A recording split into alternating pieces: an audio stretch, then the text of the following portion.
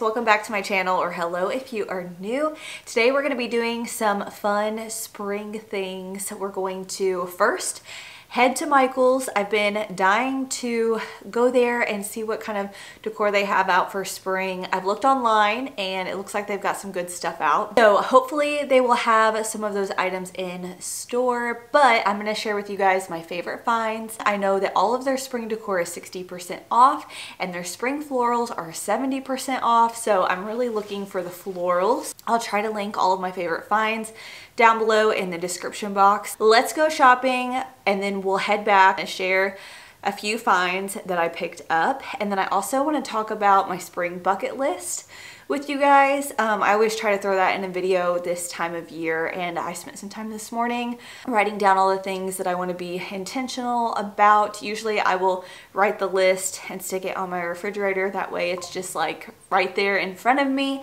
and I'm reminded to really soak in these things that I'm wanting to do in this season. So I hope you guys enjoy. Without further ado, let's go ahead to Michael's. All right, jumping right into Michael's. I loved these baskets that were in the spring shop line. They would be beautiful stacked on open shelving. I also loved a few of their spring florals, but I feel like their regular florals are much better, so I'll show you those in just a bit. But here were a few of the faux florals in the front that I thought were pretty. I also loved this hanging basket and that it had a liner inside so you could plant real flowers in it and hang it on a door. I think this would be beautiful and the price wasn't bad. Everything was 60% off. I also thought this was neat. This could be really cute for a cottage inspired look and you could use it on open shelves as well. They also had lots of hanging baskets of all different types and little jars for stems. I love their outdoor lanterns. I feel like they were a pretty good deal once that you use the 60% off, and they had lots of different styles to choose from.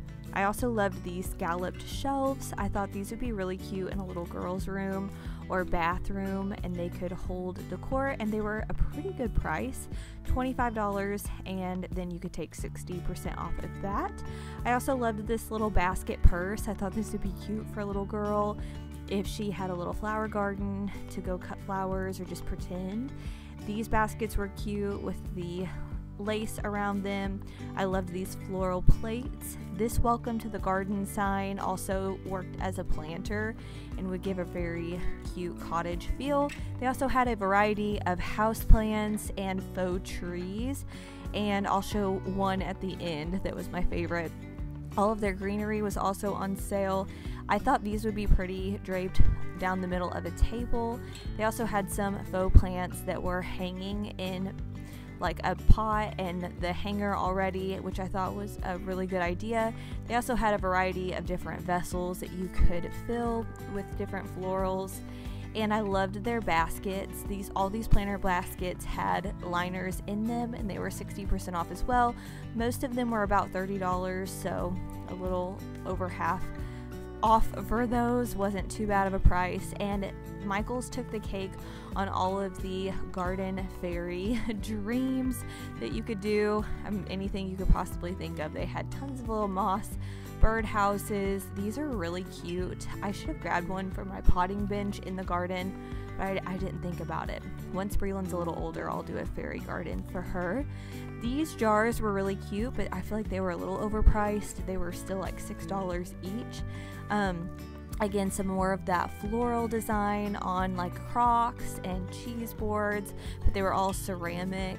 They had a few cute art pictures, but I will say this section here was my favorite. They had a variety of table decor, wall decor, planters that were all in this really cohesive rustic theme, and I really liked it.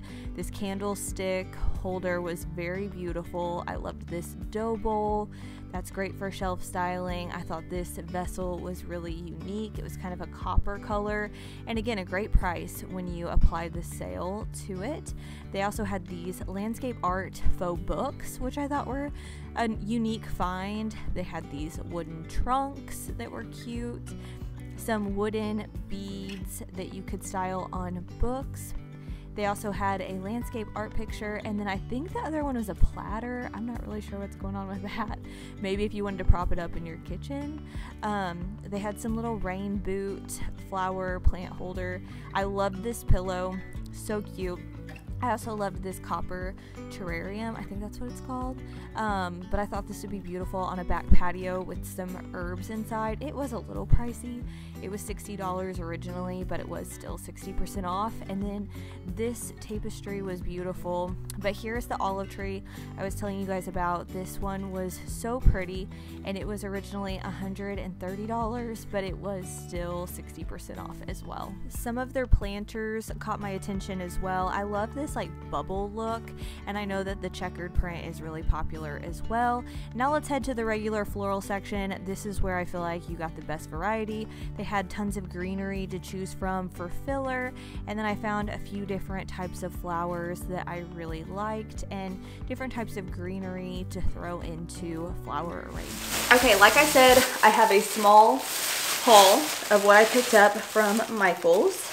And I was mainly going for florals. One of the items I was looking for was this scalloped basket.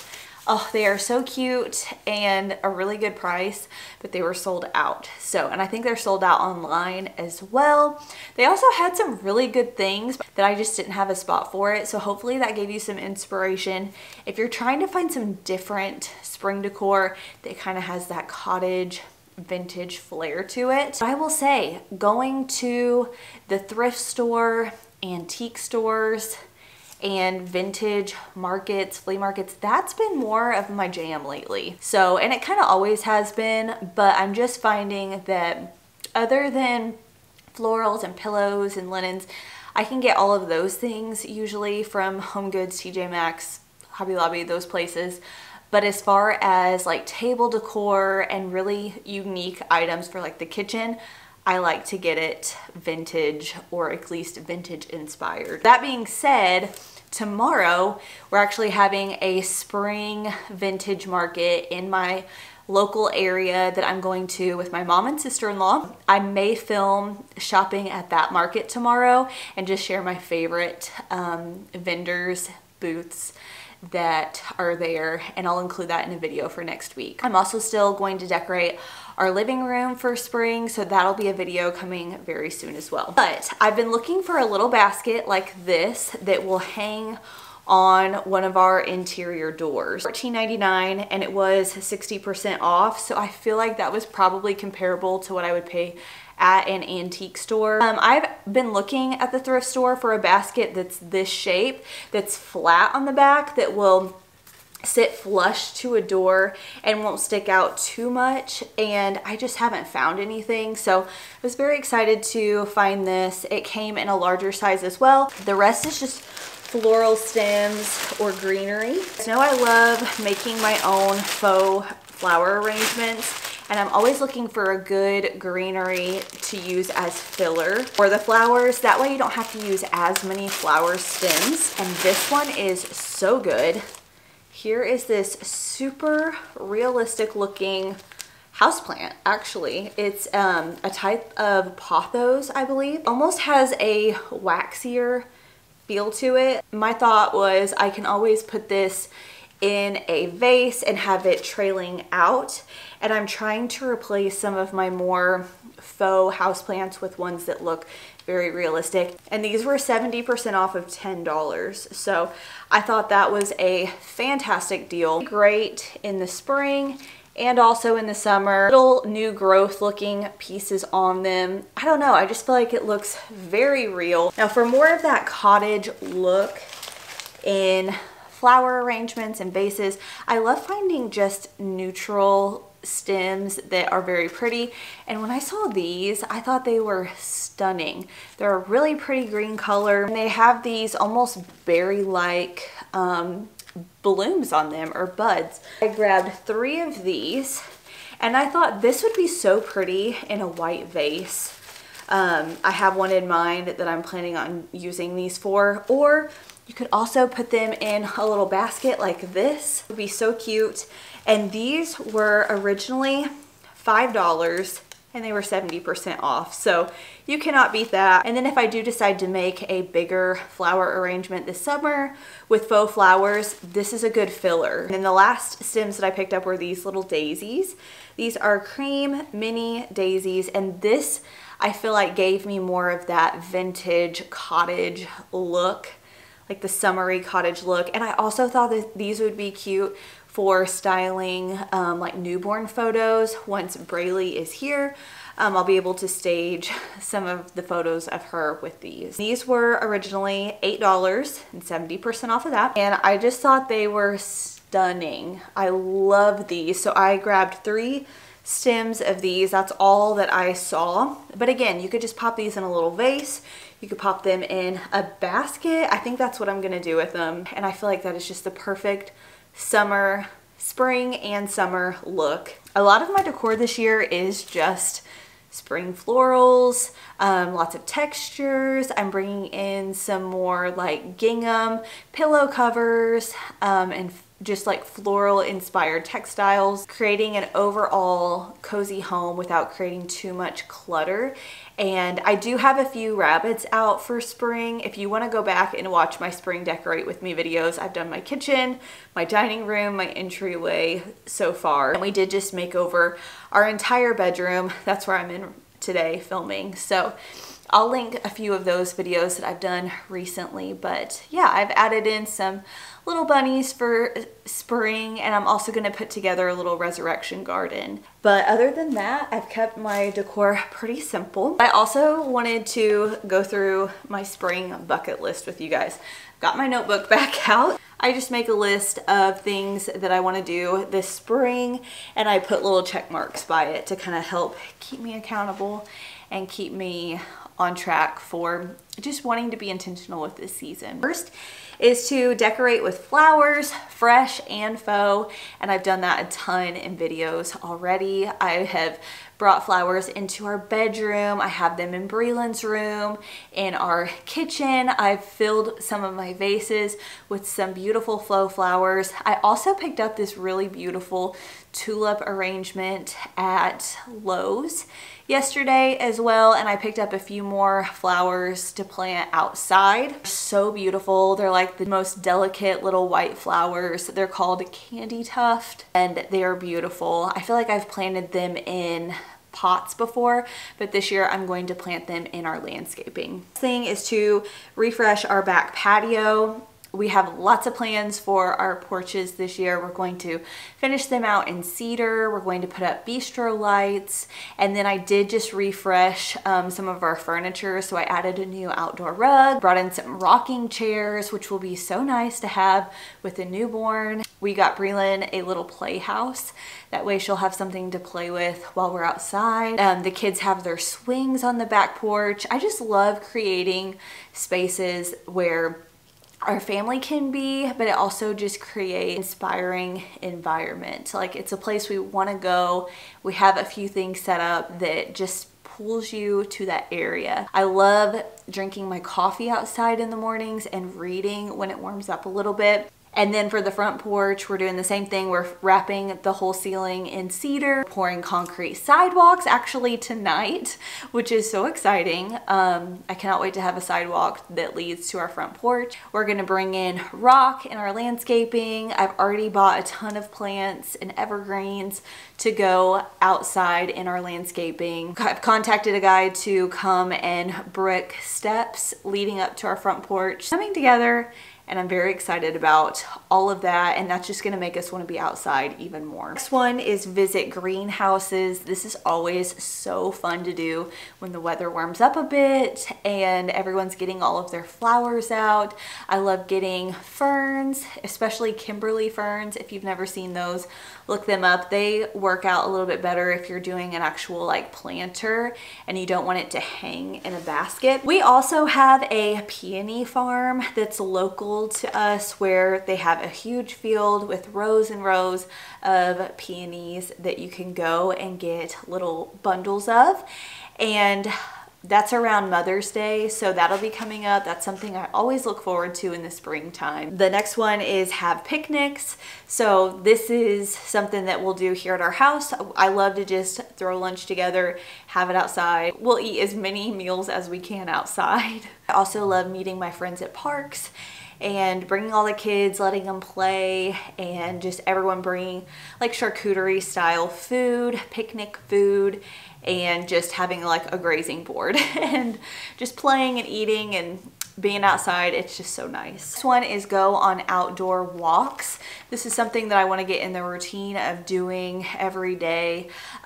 Typically I'll just walk my driveway, or Breland just loves to walk around the yard, so I'll just walk with her. The thing about getting that natural sunlight, being outside, walking, that is so nice. I also want to read outside, and I pulled out some of my favorite books that I've been loving lately. This one is the Holy Huga book. This one is creating a place for people to gather and the gospel to grow. This one is Rhythms of Renewal. This is something that I feel like I needed towards the end of my pregnancy when I start to get a little bit anxious, simplify my routines, and this book has helped so far. I'm not real far into it, but Rhythms of Renewal, and it says fighting stress and anxiety for a life of peace and purpose. The next one is a very inspiring book, which these are like some of my favorite ones.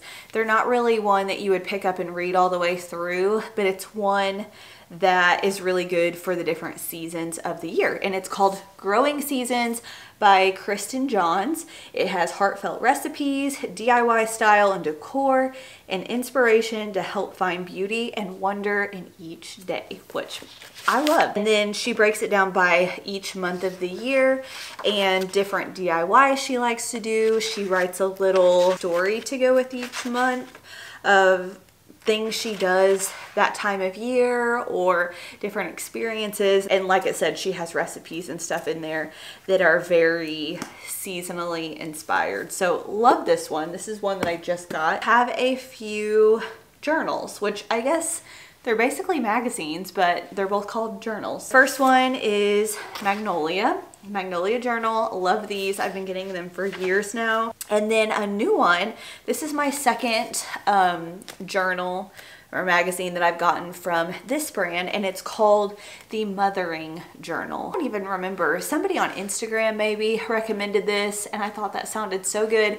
They are out of Franklin, Tennessee. It is so good. If you're a mom, or if you're looking for like a Mother's Day gift for someone, or you want to ask for something, this is so good. I think you get one for each season. They have the most beautiful stories in this journal. They have just been so encouraging, and they're all biblical based. It's not a magazine where there's ads or anything in it, or a lot of fluff. It's literally just encouragement on every page. That is another one that I will flip through typically throughout the day if I have like 5 minutes, or I'll throw it in the car with me whenever I'm going to pick Brooks up from school. Those are the books that I'm loving right now. Back to the bucket list. Going to spring markets, vintage markets, farmers markets, all of those.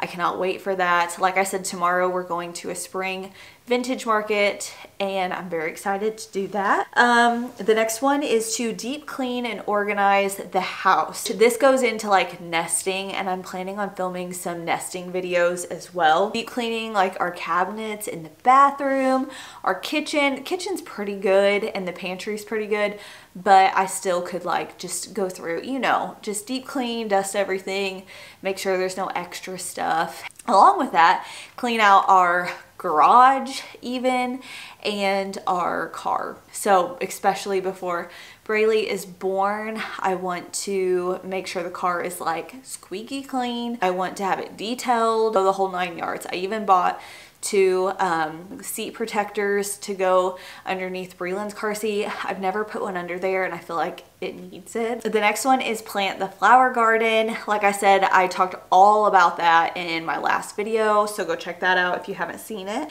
And then the last thing on my bucket list is to implement simple symptoms.